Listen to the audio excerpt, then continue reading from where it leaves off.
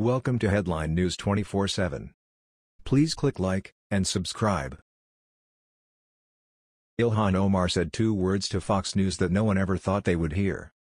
Ilhan Omar spent weeks on the hot seat. Scandals surrounding her bigotry threatened to end her career and sink the Democrat Party. But then Omar said two words to Fox News that no one ever thought they would hear. Omar kicked up a national firestorm when she accused Jewish Americans of having dual loyalty. Democrats tried to pass a meaningless resolution bill condemning all hate in an effort to shield Omar from accountability. Fox News host Judge Jeanine Pirro ripped Omar and the Democrats for coddling bigotry. During an essay to open her show, Pirro wondered if Omar supported Sharia law and if that was the reason Omar continually launched anti-Semitic attacks. She's not getting this anti-Israel sentiment doctrine from the Democrat Party. So if it's not rooted in the party, where is she getting it from? Pirro asked. Think about it. Omar wears a hijab, which according to the Quran 33:59 tells women to cover so they won't get molested. Is her adherence to this Islamic doctrine indicative of her adherence to Sharia law, which in itself is antithetical to the United States Constitution? Pirro wondered. The fake news media erupted in outrage.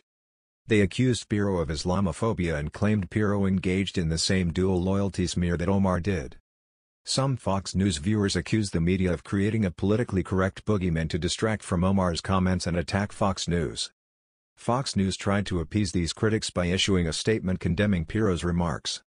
"We strongly condemn Jeanine Pirro's comments about Representative Ilhan Omar," the Fox News statement read. "They do not reflect those of the network and we have addressed the matter with her directly." Some critics dismissed Fox News' statement because they wanted Pirro fired. But one surprising individual applauded Fox News' rebuke of Pirro. And it was Omar herself. "Thank you, at Fox News.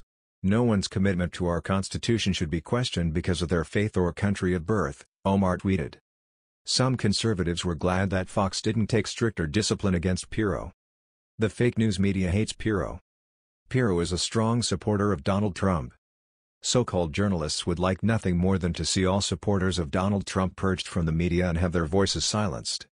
Additionally, the attack on Pirro came after fake news reporter Jane Meyer published a smear piece in The New Yorker alleging Fox was state-run TV and that the network cultivated a close relationship with President Trump that was unhealthy for America. Trump supporters do not believe the barrage of complaints against Pirro and The New Yorker piece occurred in a vacuum. Donald Trump is gearing up for his 2020 re-election campaign. The left is desperate to defeat him, and the professional left and their allies in the media have convinced themselves that bullying Fox News into firing conservative hosts will make it easier for the eventual Democrat nominee to oust Donald Trump.